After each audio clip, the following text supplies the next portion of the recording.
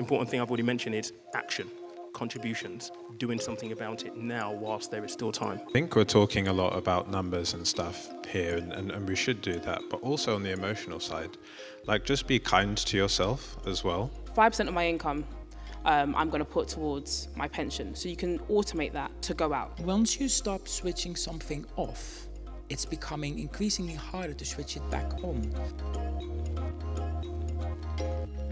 Good evening, everyone. Welcome. My name is Peter Komolafe. I'm an author, a financial expert. I run a podcast and also a YouTube channel as well, specifically about financial education and finances as a whole. Hi, everyone. My name is Commodore. I am the founder of the platform Pennies to Pounds, which I created to educate young people on personal finance. Hey everyone, thanks for taking the time out to come this evening. My name is Timi, Merrimen-Johnson.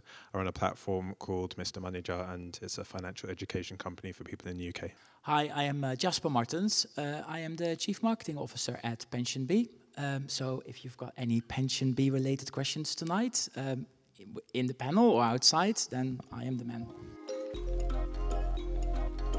You can use pension calculators, right, which take your current amount of savings, the amount of money that you're putting in every month, and your projected retirement date. And you can use those calculators online, basically estimate based on things like annuity rates and so on, how much income that you'd make. PensionBee has its own pension calculator if you'd like to use that one. As Pete said, you can use it like now to start planning for where you'd like to be in a few decades' time. Yeah, so the benefit of signing up to a workplace pension scheme is, firstly, due to auto-enrollment, if you earn over £10,000 a year, if you're 22 or older and you join an employer, they automatically have to open one up for you. And you pay in, the minimums are that you pay in 5%, 4% of that 5% is your contribution, 1% is tax relief if you're a basic rate taxpayer, and then your employer has to pay in 3% as well. But that's just the minimum. There are many employers which, if you increase your contributions, will match your contributions upwards.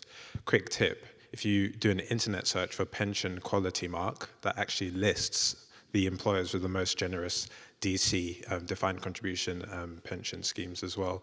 So a workplace pension is this vehicle that you're saving into. Yes, you can't access the money, but over the course of your career, you're saving into it, you're getting the tax relief, your employer's paying in, so by the time you come to retire, you have the aggregate of all that money in the pension. Payday, you sit down and you work out your budget or you work out what you're spending on. But I have the set amount that I'm going to put into my savings, so for my emergency funds or anything I'm saving for my investments and for my pensions.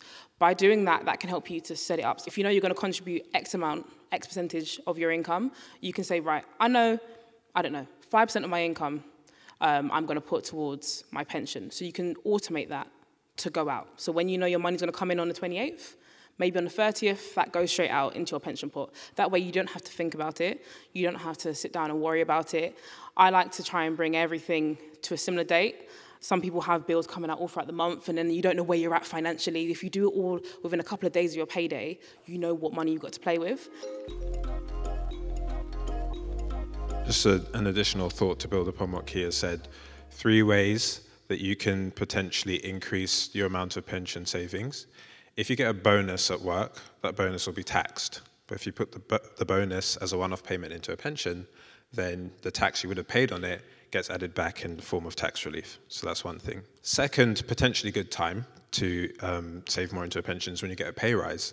Now, the cost of living is quite high at the moment, and so if you get a pay rise, that'll probably go on, your essentials and so on. But hopefully in more normal times, you get a pay rise, you're already happy with the amount that you're spending on your lifestyle, and so you can just increase your contributions and keep your kind of take-home pay the same. Third way is the tax relief that we were just speaking about, you get automatically back if you're a basic rate taxpayer. If you're a higher or additional rate taxpayer, you're actually entitled to more tax relief back. What you can do is you can fill in a self-assessment form and you can get the tax that you would have paid on those higher and additional portions of your salary. That goes back into your pension as a government contribution as well. So people are still contributing, but we definitely see a decrease. and that's not surprising. I think times have been tough for many of us. But what we haven't seen is complete cancellations. And I think, and this is something that I think it's really important, once you stop switching something off, it's becoming increasingly harder to switch it back on. So what we see is that a lot of our customers just dial it down until times hopefully get better. If you have increased mortgage payments because your deal comes to an end, you have to renew, then a couple of £100, sometimes a month extra, will go out for your mortgage. Then rather than completely dialing it down, completely switching off, just dial it down, because it's easier to dial it back on. I think we're talking a lot about numbers and stuff here, and we should do that, but also on the emotional side. Like, just be kind to yourself as well. Like, it's really great that PensionBee's put on this event for us to all come here and learn, but like, most of us weren't taught this at school. We may not have had the opportunity to learn this at home. If the reality doesn't match up to your expectations, it's like, that's fine, but then you can take action going forwards. It's nothing to be guilty about. But I first learned about investments and pensions when I was 32 years old. And the only reason why I understood, now hang on a second, that's a pension, was because I saw my dad at age 59 panic that he didn't have a pension. And at the time I was about 16, 17 years old. So 16 years later, I'm working in Canary Wharf, and then something called a pension comes along. And the only connection, the thing that I remembered the most was my dad at 32 years old. We don't get taught any of this in school. A lot of us aren't privy to any of these conversations earlier in life. So again, be really, really kind to yourself. Don't be too freaked out. Most important thing I've already mentioned is action, contributions, doing something about it now whilst there is still time. If you are in an auto-enrollment workplace pension scheme and you've not selected how your money is invested, the chances are you're 99% going to be into a default pension allocation. What that basically means is you get half of it in equities, which is where you really get growth, half of it will be in bonds. So when Timi mentioned there that if you're early in the cycle, your 20s or maybe your 30s, you want to be in that equity part, you really need to ask the question from your providers at work, because if you don't select anything but the default, you're going to stay there.